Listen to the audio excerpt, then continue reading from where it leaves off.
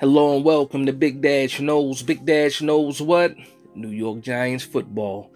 Let's go. Today's video is part 2 of the mid-season grades, and today I will be going over the defensive players. Now, before we get started, I do want to say thank you to everybody tuning in, vibing with me, and subscribing to the channel. The channel is growing, and it's all because of you. So let's get into this video. Now, I'm just going to start flat out. Azeez Ojulari is not going to get a grade this time around. I don't think it's fair to him. He hasn't played enough to even get a grade, so I'm going to leave him off this list completely. So first, I'm going to start off with who gets a D. Pause. Who gets a D? Pause. Now, some of the guys on this list, as you can see, Darnay Holmes, Cordell Flott, Justin Layne, Austin Calitro, Quincy Roche. Not a lot of surprises on that level. But I do want to talk about at least 2 of these guys. The first guy is going to be Darnay Holmes. The reason why he gets a D, pause, is because of the expectations going into the season versus the actual production on the field during the season. In training camp, he was a workout warrior. There was like a 4 practice stretch where he was getting the interception in all of these practices. And it was almost like, how long is the streak going to go? And then we went from that to the preseason, and then now into the regular season, and the man has disappeared, in my opinion. I only speak for myself because that's all I can do. To me, he kind of disappeared. He fell off. If it wasn't for injuries to Flott, he's probably going to lose that spot. But that's what I want to talk about when I talk about Darnay Holmes. Now, the other guy I want to talk about at this level is Quincy Roche. Now, Quincy Roche, going into the season, and if you guys know me, I'm a big Quincy Roche fan. At the time, or at the beginning of the season, I thought he might have been the 3rd best outside linebacker outside of Azeez Ojulari and Kayvon Thibodeaux. At the time, I never saw, well, not never saw, but at the time, I didn't know Jihad Ward was the type of monster he was or is. So I thought, Roche was my guy. I was riding with Roche, and I was upset that he didn't make the 53 initially. We were able to sneak him onto the practice squad. He was called up a few times, and now he's on the active 53 permanently for the rest of the season, all we think. But right now, going from where he was at last year, where he was a pivotal part in that rotation at outside linebacker, to becoming a guy now that's pretty much an afterthought in Wink's system, I had to give him as a grade. So I'm happy I'm done with this. Let's move to the next grade level. So the next grade level is going to be a C. And as you can see, the list is here. Again, I'm not going to go over all the names. Just talk about a few guys on this list that might surprise some or might not surprise you. So number 1 is going to be Tae Crowder. Now, Tae Crowder, in my opinion, has always been an overachiever. And that's not a bad thing. The man was Mr. Irrelevant. But I remember the Scoop and Score, who kind of brought his name to my attention, that Scoop and Score for the touchdown, his first year. And then, he's always been a guy that was around the ball. Sometimes he's making plays. Sometimes he's costing you some yardage. It was never really consistent good play from Tae Crowder. But he was always good enough to be, in the mentions and good enough to be involved as somebody that should be starting. Now, when this preseason started, it was all about Darrian Beavers. He was a steal in the 6th round. Then his production during preseason was fantastic, and then he gets the knee injury. And then, we have to wait till next year to see what that's going to be. But again, Tae Crowder right now is one of these middle linebackers in this rotation that we are dealing with now. Again, an overachiever in my opinion. Not really a starter for any other team, but he's a starter for us, at least what we think a starter would be, in this rotation. So next I'm going to talk about Micah McFadden. Now, he is also getting a C, but he's moving up. So the glass is half full with Micah McFadden. I can say the glass is half empty, with Tae Crowder. Like, Micah McFadden probably had his best game this past game with the Seattle Seahawks. Now, he was able to disrupt. He got his first sack. He was good in pass coverage. He was good. He was trusting his keys and things like that. And one thing I noticed with Micah McFadden is when he trusts his eyes, he's able to make plays, dissect the play, and, get to the ball pretty quickly. So I think with the more he plays, the more reps he gets, the more chances he gets to make plays, that the better he will be. And then I think once Darrian Beavers is back next year, if you throw that tandem together between, Darrian Beavers and Micah McFadden, you look like you might have your 2 inside linebackers for years to come. Another guy I want to talk about is Tomon Fox, undrafted free agent, a guy that got the stamp of approval from Lawrence Taylor. And you never hear Lawrence Taylor talk about players. Now, he did play at North Carolina. He did break some of Lawrence Taylor's records at North Carolina. But one thing you'll recognize is even though he's a rookie, he's an older guy. You know, the COVID year affected a lot of guys coming out. A lot of people were delayed. So he's 24 years old already, so he's already a grown man. And he's shown that he is a grown man on the field. The man hits very, very hard. There's no doubt about that. So that's what I got to say about Tomon Fox. Now, the last guy I want to talk about at the C level is going to be Dane Belton. I gave him a C+. Dane Belton gets a C+ because even though he was, you know, a later round pick or a mid-round pick, I should say, he is contributing a lot to this defense. And most of those 3 safety sets, he is that third safety on the field. And now with McKinney going down with the injury, Dane Belton's probably going to get a lot more snaps. Julian Love is going in to get the green dot. Now you have Dane Belton, and this guy needs to step up. We need our secondary to step up a lot while McKinney is going to be out. And we don't know how long McKinney's going to be out for. But I like the way Wink is talking about Dane Belton. He showed that he has some confidence. And we'll see what happens, you know, going into this week against the Texans.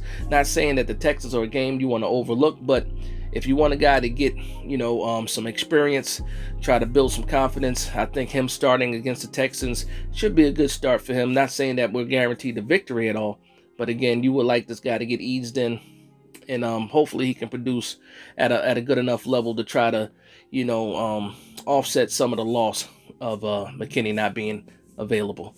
Now, the next grade level is going to be, you know, the B level. And there's a couple of guys on this list. So I got Adoree Jackson, Kayvon Thibodeaux, Jihad Ward, Fabian Monroe, and Xavier McKinney. And then, yeah, and that's it for the B level, I believe. Yes. Okay, so let's talk about Kayvon Thibodeaux. At the beginning of the year, you know, he had the injury in preseason, so he didn't play the first few games of the season.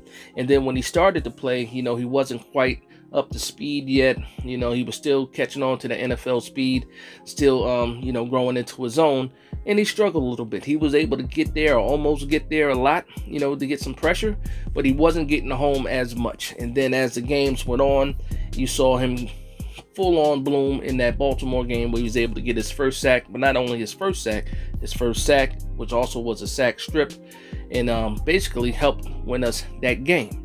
And Kayvon Thibodeaux, he's getting held like crazy. He's not getting the calls. Hopefully, you know, they spoke to the referee union, you know, during the bye week, send him some tape, letting these guys know that, hey, man, this guy's getting held, and he's getting held a lot. So hopefully, you know, he starts to get some of those holding calls, you know, this week, if they're holding him, obviously. But hopefully he can start getting some of these calls, you know, going into the rest of the season. But right now, Kayvon Thibodeaux is ascending. He's getting better, and you can see the talent, you can see his ability starting to show, and just can't wait to see what happens. Another guy is Jihad Ward, and I did a whole video about Jihad Ward because he deserved it. Jihad Ward is the tone setter on the team. Every big play or every first big stops, it seems like Jihad Ward is a guy making that tackles for losses, things like that. And you see his energy. You see that the rest of the team feed off his energy, and that's the offense too. Not only the defense is feeding off Jihad Ward, the sideline, when the defense is out there, the offense is feeding off of Jihad Ward, and you love to see it. Now, he's a guy that's on a one-year deal. He's a guy that I would love to bring back next year because, again, he is a tone setter. He brings you that tempo. He's that tough guy that you want on the defense. He helps bring an identity of toughness to this team. So Jihad Ward is another guy that I would love to see stay on this team or get re-signed, you know, in the offseason. So next, I'll talk about Adoree Jackson. I spoke about him before too. Going into the season, the biggest question mark was, okay, is Adoree Jackson a true CB1? And I think he's proven that he is a true CB1. And then also, the main question was who's going to be CB2, and that goes into the next guy on the list is Fabian Monroe. Now, at first we thought it was going to be Aaron Robinson, and then, you know, Aaron Robinson goes down, and then we're able to find Fabian Monroe on the street. We were able to get him in the building, get him signed, and at first I'm like, okay, you know, kind of a journeyman, little bit older. What's he going to bring to the table? And boy, I was pleasantly surprised with Fabian Monroe. Not only is he playing good on the Giants, he's also getting recognition, you know, league-wide.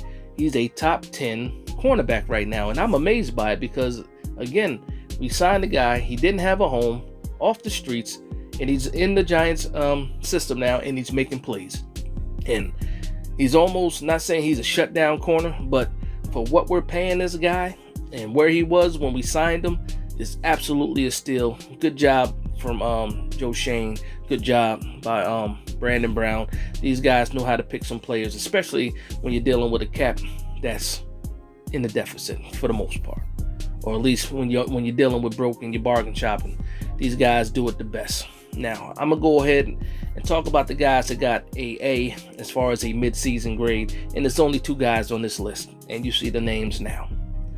First name is going to be Dexter Lawrence, who in my opinion is a all-pro or playing at an all-pro level, and if he keeps it up, he will absolutely be an all-pro at the end of the year. The second guy is going to be Julian Love, who is the biggest surprise in my opinion on this team, because and I said it before, when we drafted Dane Belton, I thought we drafted Julian Love's replacement. You know, Julian Love coming up on a contract year, you let him walk, save some money, and then you have Dane Belton, you know, coming up behind him. But no, plans have changed. Julian Love wasn't having any of it, and now he's looking like one of the top players on the team. To me, it's Dexter Lawrence, and then it's Julian Love, and sometimes I'm thinking it's Julian Love over Dexter Lawrence. And now that I'm thinking about it, I'm still going to put Julian Love over Dexter Lawrence. Yeah, I'm good with that. I'm good with that. So yeah, so Julian Love, again, I was pleasantly surprised at the depth within his skill set, because we knew coming out of college he was a cornerback, but we moved him to safety. He also had ability to play nickel. So he's taking all that experience and versatility and bringing it to the safety spot. And I don't know what Wink did, but he got the key. He unlocked the ability with Julian Love, and now this guy's making plays all over the field. He's batting balls, he's getting interceptions, tackles for losses. He got a sack on the quarterback. The man is all over the place, leading the team in tackles.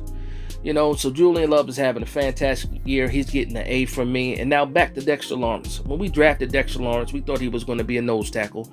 But no, they had him in the 3-4. They had him lined up at end. Everybody, or a lot of people, believed he was playing out of position. So we did 2 years of that. And then finally, you know, we get Wink Martindale, and he moves Dexter Lawrence to nose tackle. And voila, look what happens. Everything we thought it was going to be when we picked him in the first round with the 17th pick is now coming to fruition.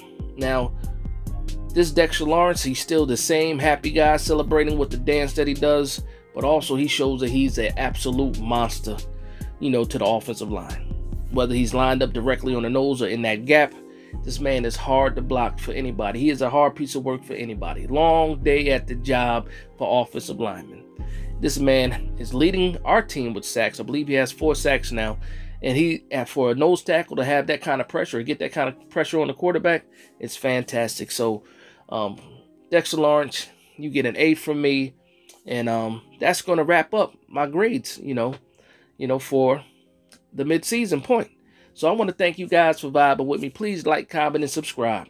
And from one Giants fan to another, this is Big Dash Knows, Big Blue Nation. Let's go.